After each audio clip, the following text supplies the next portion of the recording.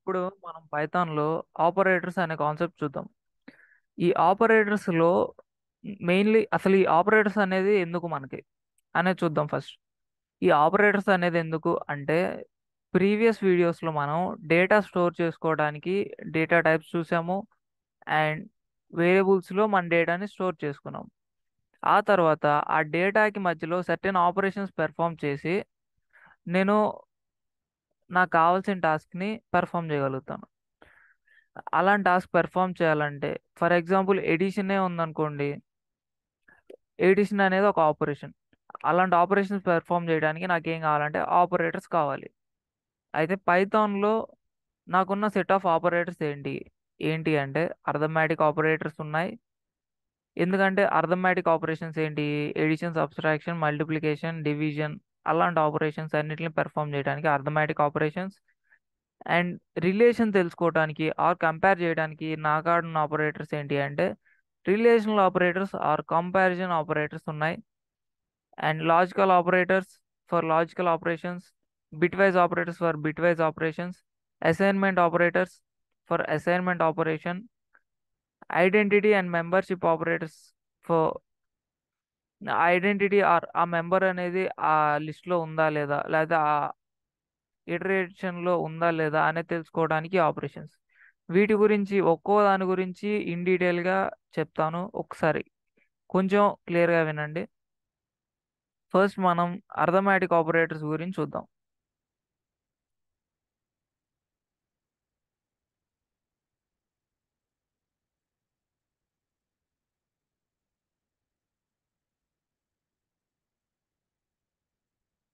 Arithmetic operators. ఈ arithmetic operators ఏంటి? వీటితోటి మనం ఏం చేయొచ్చు అంటే మనం operations like edition, subtraction, division, multiplication ఇలాంటి టాస్క్స్ అన్ని ఈ అర్థమెటిక్ ఆపరేటర్స్ తోటే పెర్ఫామ్ చేస్తారు. రిమైండర్ ఫైండ్ అవుట్ చేయొచ్చు. ఎడిషన్, సబ్స్ట్రాక్షన్, మల్టిప్లికేషన్కి ఇంటూ వాడతారు, డివిజన్కి బై వాడతారు, అండ్ రిమైండర్ ఫైండ్ అవుట్ చేయడానికి మోడ్లో డివిజన్ వాడతారు. ఒకసారి క్లియర్గా దీన్ని రాస్తాను ఎందుకంటే మీకు అర్థమవుతుంది బాగా. ప్లస్ దేనికి వాడతారంటే ఎడిషన్కి వాడతారు. ఓకే. మరి మైనస్ దేనికి వాడతారు అంటే సబ్స్ట్రాక్షన్ ఆపరేషన్ పెర్ఫామ్ చేయడం కోసం వాడతారు పైథాన్లో. మరి ఇంటూ దేనికంటే మల్టిప్లికేషన్ కోసం వాడతారు. అండ్ కమింగ్ టు డివిజన్ మనకి టూ టైప్స్ ఉన్నాయి. ఒకటి ఏంటంటే by. ఇదేమిస్తుందంటే floor division. Floor floor division కోసం ఇది. ఫ్లోర్ డివిజన్ కోసం ఈ ఒక బైని వాడతారు. అదే ఫ్లోర్ డివిజన్ అంటే డెసిమల్ పాయింట్స్ కూడా కావాలనుకున్నప్పుడు ఈ సింగిల్ బై వాడతారు. అదే నాకు ఇంటీజర్ పార్ట్ చాలు, డెసిమల్ పార్ట్ అవసరం లేదు అనుకున్నప్పుడు ఫ్లోట్ అండి, ఫ్లోర్ కాదు, floor division. And integer division వాడతారు ఎప్పుడంటే నాకు డెసిమల్ పార్ట్ అవసరం లేదు అనుకున్నప్పుడు ఇంటీజర్ డివిజన్ వాడతారు. ఓకే. నాకు రిమైండర్ కావాలి అనుకున్నప్పుడు ఏం చేస్తారంటే ఈ మోడ్లో డివిజన్ వాడి రిమైండర్ అనేది ఫైండ్ అవుట్ చేస్తారు. ఒకసారి వీటిని వన్ బై వన్ పెర్ఫామ్ చేసి చూద్దాం. నేను ఏ అనే వాల్యూ ఒకసారి 10 తీసుకుందాం అనుకుంటున్నా. బి అనే వాల్యూ 5 తీసుకుందాం అనుకుంటున్నా. ఫస్ట్ ఎడిషన్ ఆపరేషన్ పెర్ఫామ్ చేయాలి అనుకుంటున్నా. C is equals to A plus B. Edition ఆపరేషన్కి ప్లస్ అనేది వాడాలని చెప్పాను కదా, సో ఏ ప్లస్ బి పెట్టేసా. ఒకసారి సిని ప్రింట్ చేస్తున్నా. అవుట్పుట్ ఏమొస్తుందో చూద్దాం. 15. 10 ప్లస్ 5 ఎంత అంటే 15. ఓకే. మరి సబ్స్ట్రాక్షన్కి ఎలా? సబ్స్ట్రాక్షన్కి ఏం లేదు. సబ్స్ట్రాక్షన్ కంటే మైనసే కదా. నేను మీకోసం మళ్ళా రాస్తున్నాను code. A is equals to 10, B is equals to 5 and C is equals to A minus B. సబ్స్ట్రాక్షన్కి minus operator వాడతారు ఇలా. అండ్ ఒకసారి సిని ప్రింట్ చేస్తా. 10 - 5 ఎంత రావాలి? 5 రావాలి. యూ కెన్ సీ 5 ప్రింట్ అయింది. ఒకసారి నేను ఎడిషన్ అని చెప్పి స్ట్రింగ్లో పెట్టి కామా పెట్టి సి పెడితే నాకేమవుతుందంటే ఎడిషన్ అనేది ముందు స్ట్రింగ్ అనేది ప్రింట్ అవుతుంది. ఇదేంటి సబ్స్ట్రాక్షన్ కాబట్టి నేను సబ్స్ట్రాక్షన్ అని రాసేసి తర్వాత కామా పెట్టి ప్రింట్ చేద్దాం అనుకుంటున్నా. సో ఇప్పుడు చూసుకుంటే ఎడిషన్కి 15 అయింది, సబ్స్ట్రాక్షన్కి 5 అయింది. ఎడిషన్ సబ్స్ట్రాక్షన్ అయిపోయింది కాబట్టి ఇప్పుడు మల్టిప్లికేషన్ చూద్దాం. మల్టిప్లికేషన్ ఎలా పెర్ఫామ్ చేయాలంటే ఏ ఇంటూ బి ఇంటూ ఆపరేటర్ వాడతారని చెప్పాను కదా. ఓకే, నెక్స్ట్ దాన్ని ప్రింట్ చేయడం కోసం మల్టిప్లికేషన్ MULTIPLICATION మల్టిప్లికేషన్ కామా సిని ప్రింట్ చేసేస్తున్నా. 5 ఇంటూ 10 ఎంత? 50. సో 50 అనేది ప్రింట్ అయిపోయింది. నెక్స్ట్ ఇప్పుడు నేనేం చేద్దాం అనుకుంటున్నానంటే ఎడిషన్ అయిపోయింది, సబ్స్ట్రాక్షన్ అయిపోయింది, అర్థమెటిక్ ఆపరేటర్స్లో మల్టిప్లికేషన్ అయిపోయింది. నా ఫ్లోట్ డివిజన్ చేద్దాం అనుకుంటున్నా. ఫ్లోట్ డివిజన్ అంటే ఏ బై బి. సో ఒకసారి ప్రింట్ చేసి చూద్దాం. నాకైతే ఫ్లోట్ డివిజన్లో నాకేం రావాలంటే డెసిమల్ రావాలి. అవుట్పుట్ అనేది చూద్దాం. డెసిమల్ పాయింట్స్ వస్తుందా, ఇంటీజర్ వాల్యూ వస్తుందా. ఇక్కడ చూసుకుంటే నాకు డెసిమల్ పాయింట్ 2.0 అని వచ్చింది. సో డెసిమల్ వాల్యూ కూడా వచ్చేసింది. ఇలా ఫ్లోర్ డివిజన్ చేయొచ్చు.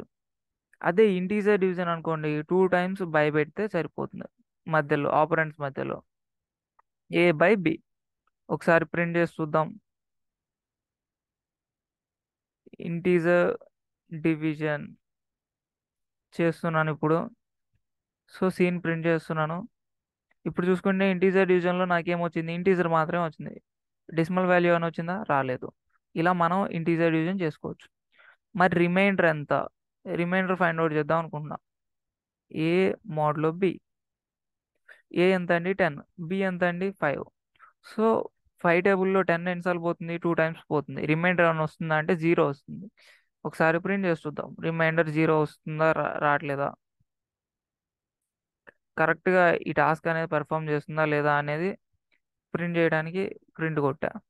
ఇక్కడ చూసుకుంటే రిమైండర్ 0. సో ఇలా మనం మన అర్థమెటిక్ ఆపరేషన్స్ని పెర్ఫామ్ చేయొచ్చు పైథాన్లో. ఇవేంటి అంటే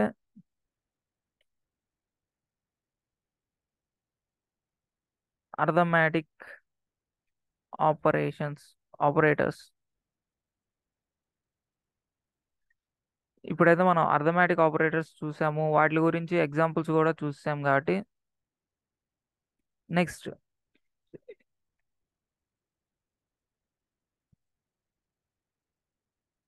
అర్థమెటిక్ ఆపరేటర్స్ అయిపోయినాయి. నెక్స్ట్ ఏంటంటే relational operators are comparison operators. ఈ అర్థమెటిక్ ఆపరేటర్స్ లో ఇంకొక ఆపరేటర్ ఉందండి, ఎక్స్పోనెన్షియల్ ఆపరేటర్.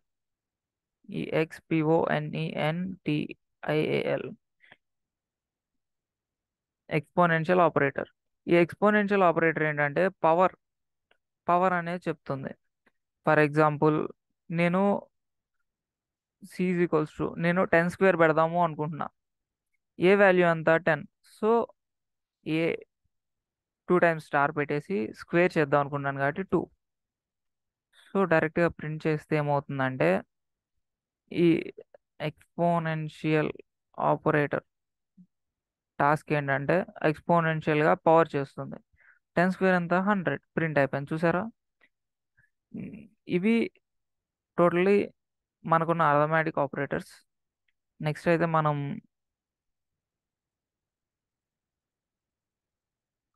ఈ relational operators are comparison operators చూద్దాం. దానికంటే ముందు మనం ప్రిసిడెన్స్ అనే కాన్సెప్ట్ తెలుసుకోవాలి. ప్రెసిడెన్స్ అంటే మల్టిపుల్ ఆపరేషన్స్ ఇచ్చినప్పుడు ఏ ఆపరేషన్ అనేది ఫస్ట్ పెర్ఫామ్ అవ్వాలి, ఏ ఆపరేషన్ అనేది తర్వాత పెర్ఫామ్ అవ్వాలి అనేది ప్రిసిడెన్స్ ఉంటుంది. ఈ ప్రిసిడెన్స్ని బట్టే ఏ ఆపరేషన్ అనేది పెర్ఫామ్ అయితే అనేది జరుగుతుంది. ప్రిసిడెన్స్ అండ్ అసోసియేటివిటీ అనే కాన్సెప్ట్ చాలా ఇంపార్టెంట్. కొంచెం జాగ్రత్తగా వినండి.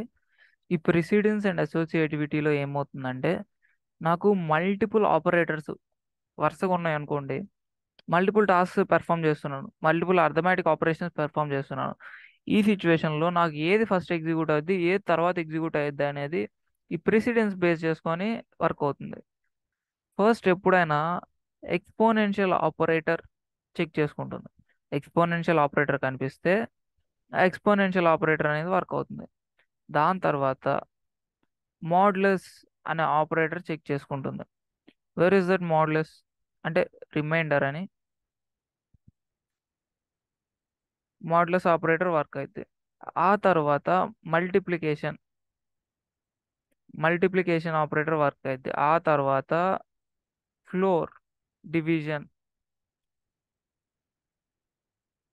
ఫ్లోర్ డివిజన్ ఆపరేషన్ వర్క్ అయితే తర్వాతే ఇంటీజర్ డివిజన్ ఆపరేషన్ వర్క్ అయితే తర్వాత ఎడిషన్ ఆపరేషన్ అనేది వర్క్ అయితే ఆ తర్వాత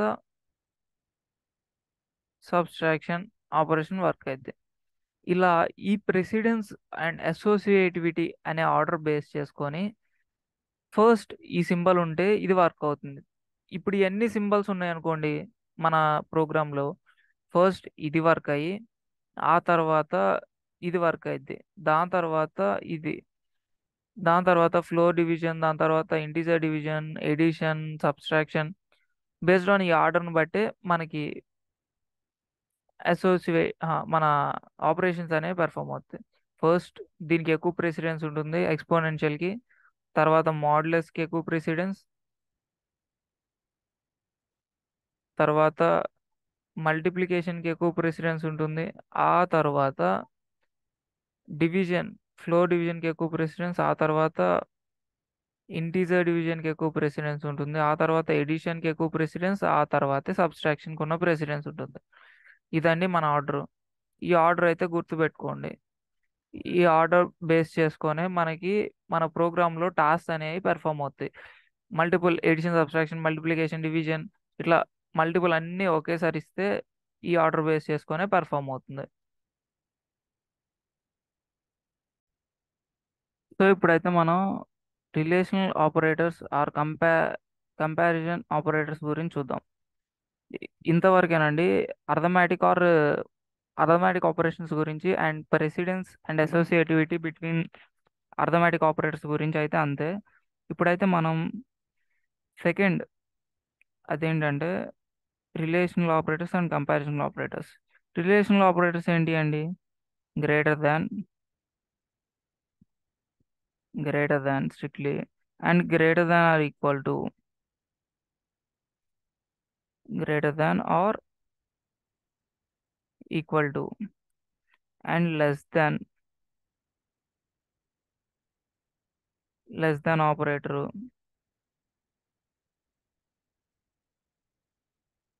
and less than or equal to.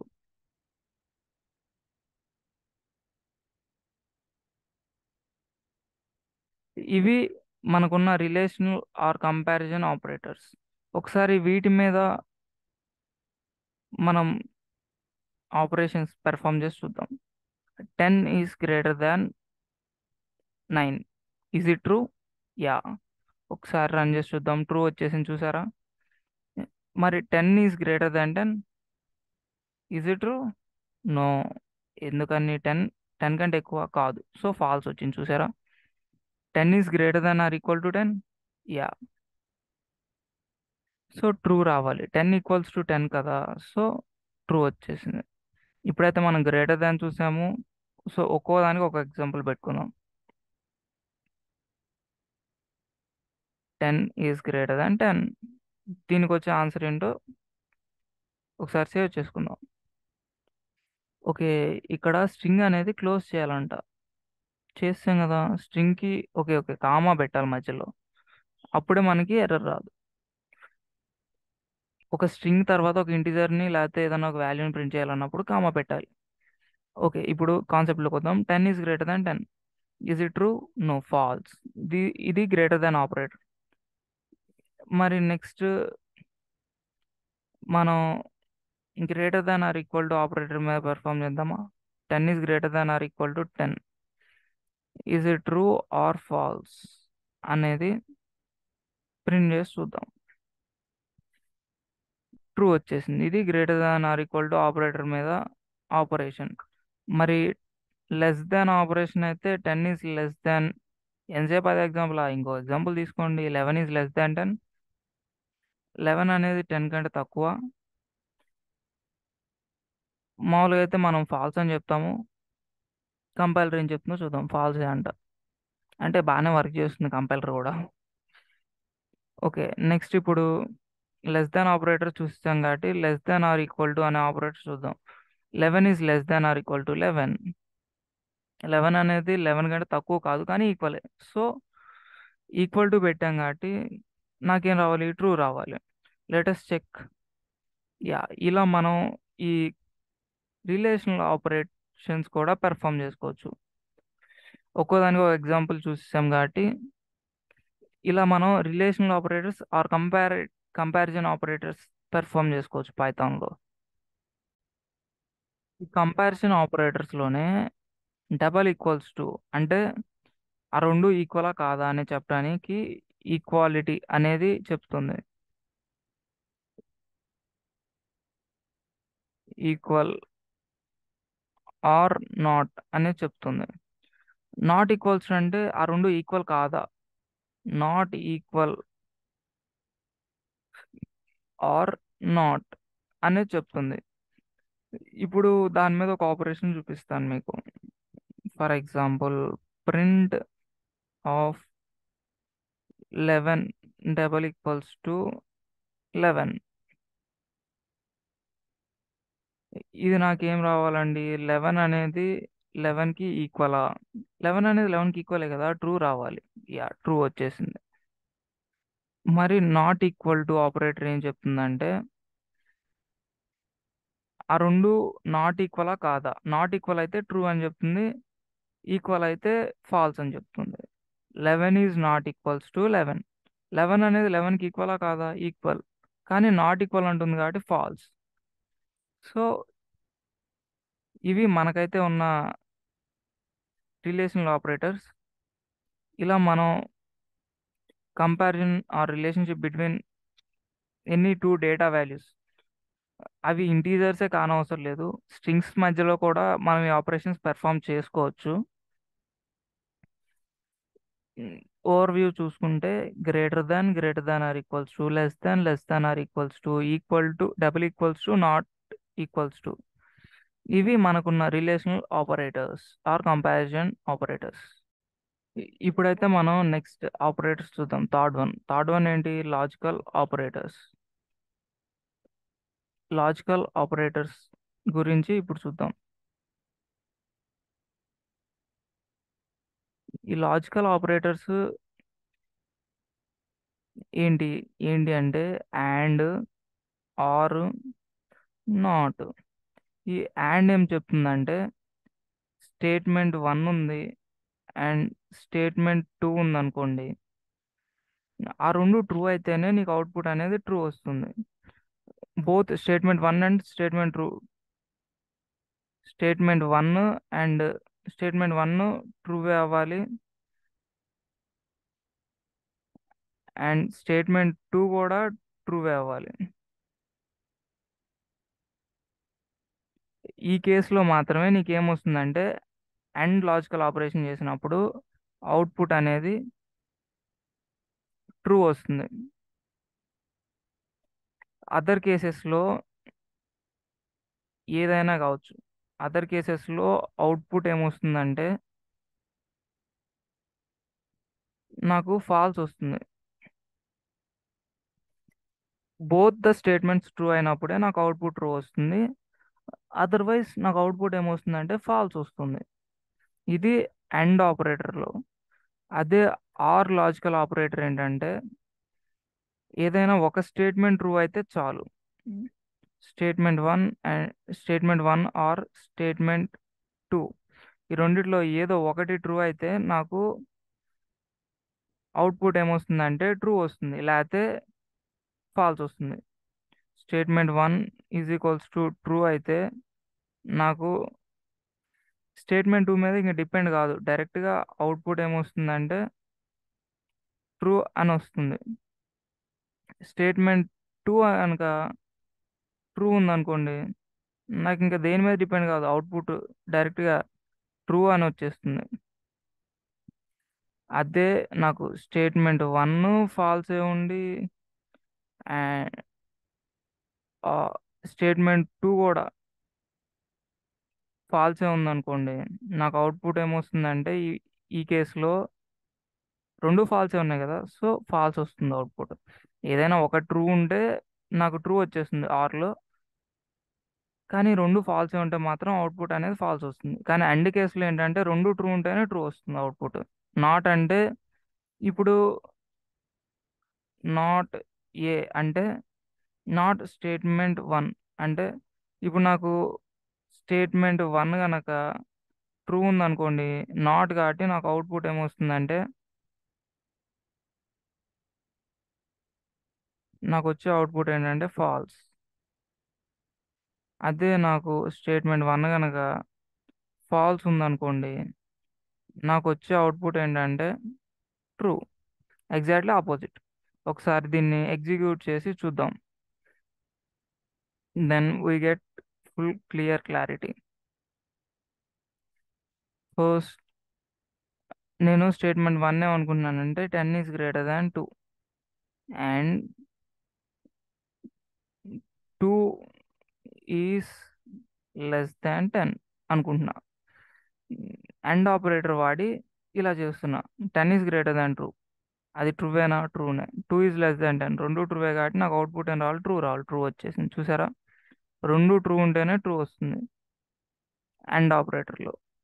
అదే నాకు ఆర్ ఆపరేటర్లో ఏంటంటే అండ్ ఆపరేటర్లో ఒకటన్నా ఫాల్స్ ఉందనుకో, 2 ఈజ్ గ్రేటర్ దాన్ 10 ఇది falls, and 10 is greater than 2 ఇది ట్రూ.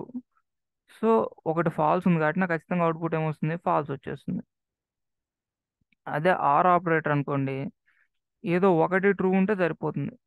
10 ఈజ్ గ్రేటర్ దాన్ 2 అనేది ట్రూ ఎల్లప్పుడు, అండ్ ఈ ఆర్ ఆపరేటర్లు ఏంటంటే ఒకటి ట్రూ అయితే చాలు, రెండోది ట్రూ అవ్వాల్సిన అవసరం లేదు. నాకు 10 గ్రేటర్ దాన్ 2 అనేది ట్రూ, 2 ఈజ్ గ్రేటర్ దాన్ 10 అనేది ఫాల్స్. నాకు ఇది ట్రూ ఉంది కాబట్టి ఆబ్వియస్లీ అవుట్పుట్ ఏమొస్తుంది? ట్రూ వచ్చేస్తుంది. ఇది ఆర్ ఆపరేటర్ గురించి. ఒకవేళ మనకి ట్రూనే ఉంటే ట్రూనే వచ్చేస్తుంది. మనకి ఫాల్స్ వచ్చే కేసు ఏంటంటే రెండు ఫాల్స్ అయినప్పుడు, 2 is greater than 10 is less than 2 and 2 is greater than 10, ఈ రెండు కేసులు ఫాల్సే. సో ఈ కేసులో మాత్రమే నాకు ఫాల్స్ వస్తుంది ఆర్ ఆపరేటర్లో, మిగతా ఎప్పుడు ఫాల్స్ రాదు. What about not operator? Not operator ఏం చెప్తుందంటే మనం ఏదైతే ఇస్తామో దానికి ఎగ్జాక్ట్లీ ఆపోజిట్.